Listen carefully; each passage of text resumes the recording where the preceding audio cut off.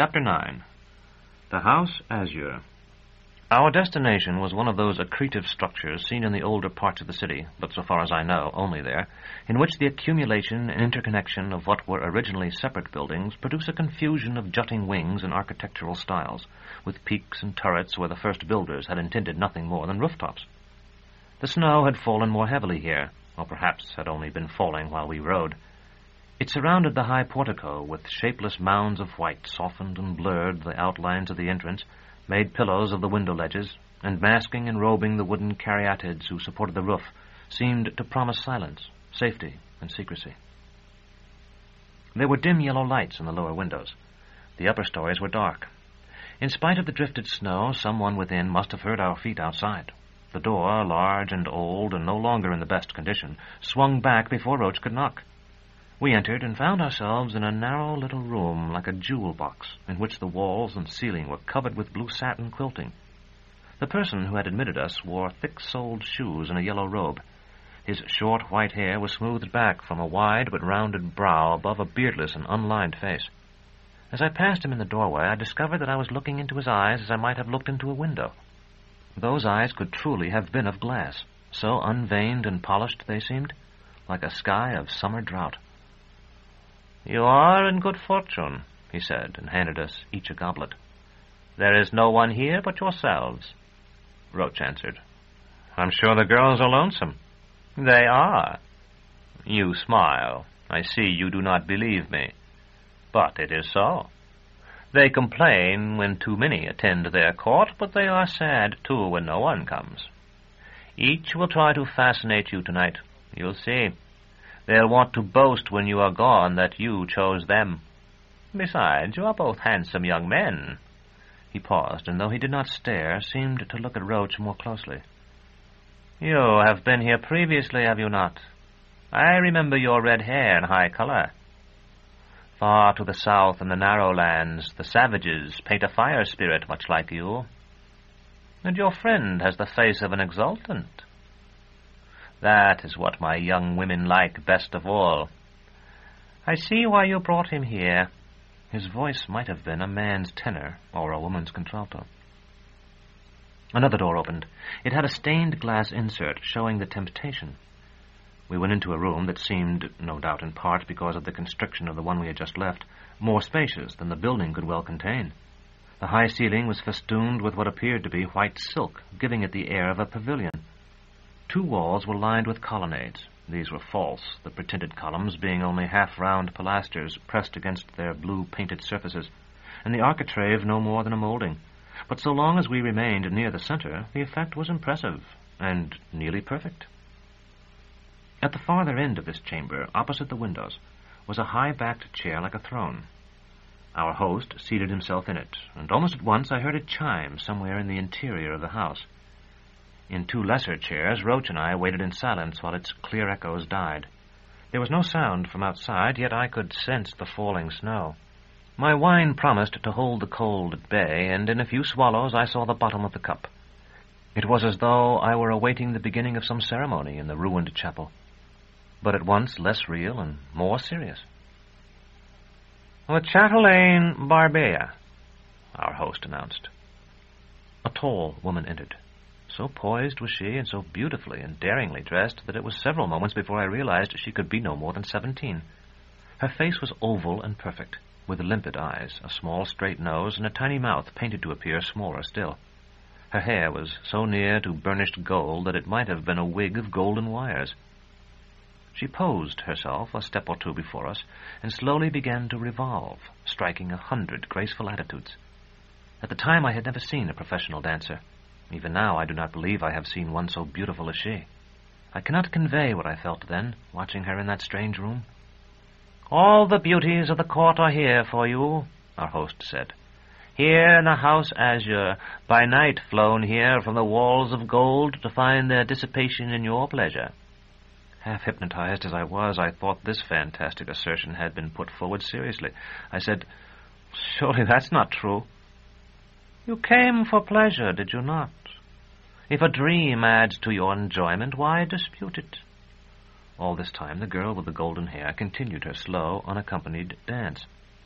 Moment flowed into moment. "Do you like her?" our host asked. "Do you choose her?"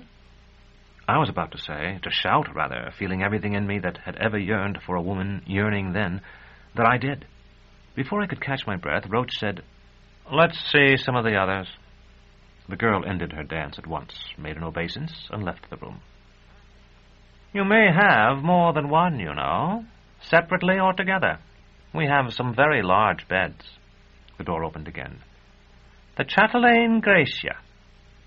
Though this girl seemed quite different, there was much about her that reminded me of the chatelaine Barbea who had come before her.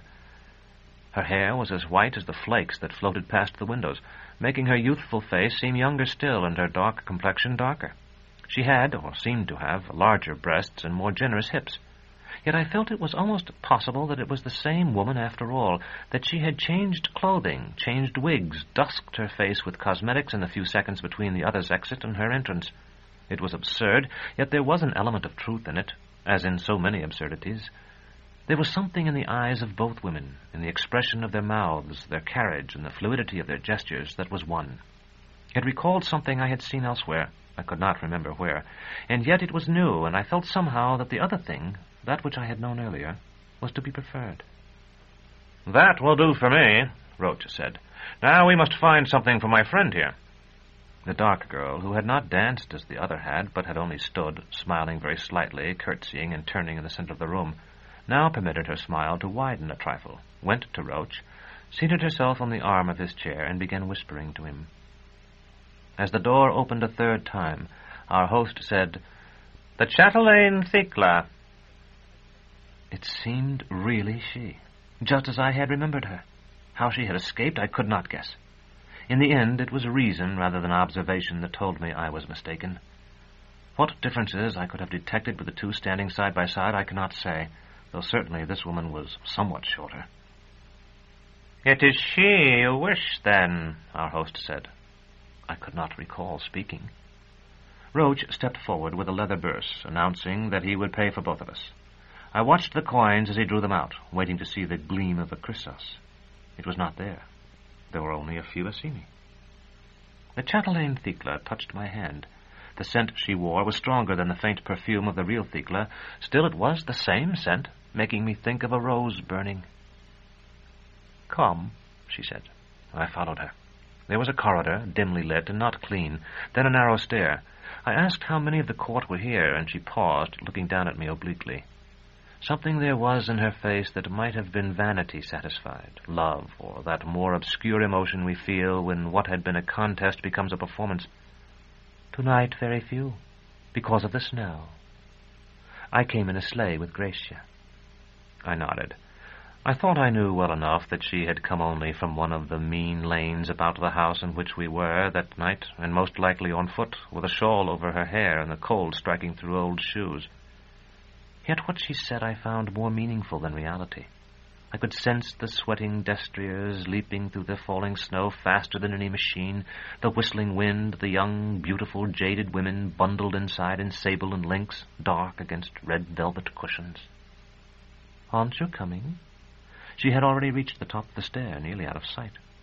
Someone spoke to her, calling her my dearest sister, and when I had gone up a few steps more, I saw it was a woman very like the one who had been with Vodelus, she of the heart-shaped face and black hood. This woman paid no heed to me, and as soon as I gave her room to do so, hurried down the stair. "You see now what you might have had if you'd only waited for one more to come out." A smile I had learned to know elsewhere lurked at one corner of my Paphian's mouth. "I would have chosen you still." "Now that is truly amusing. Come on, come with me. You don't want to stand in this draughty hall forever." You kept a perfectly straight face, but your eyes rolled like a calf's. "She's pretty, isn't she?" The woman who looked like Thecla opened a door, and we were in a tiny bedroom with an immense bed. A cold thurible hung from the ceiling by a silver-gilt chain. A lampstand supporting a pink-tinted light stood in one corner. There was a tiny dressing table with a mirror, a narrow wardrobe, and hardly room enough for us to move. "Would you like to undress me?" I nodded and reached for her. "Then I warn you, you must be careful of my clothes. She turned away from me. "This fastens at the back. Begin at the top, at the back of my neck. If you get excited and tear something, he'll make you pay for it. Don't say you haven't been told." My fingers found a tiny catch and loosed it. "I would think, chatelaine Thekla, that you would have plenty of clothes." "I do. But do you think I want to return to the House Absolute in a torn gown? You must have others here." "A few. But I can't keep much in this place. Someone takes things when I'm gone."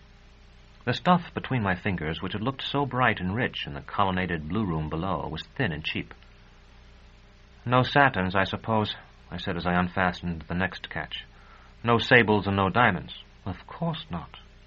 I took a step away from her. It brought my back almost to the door. There was nothing of Thekla about her.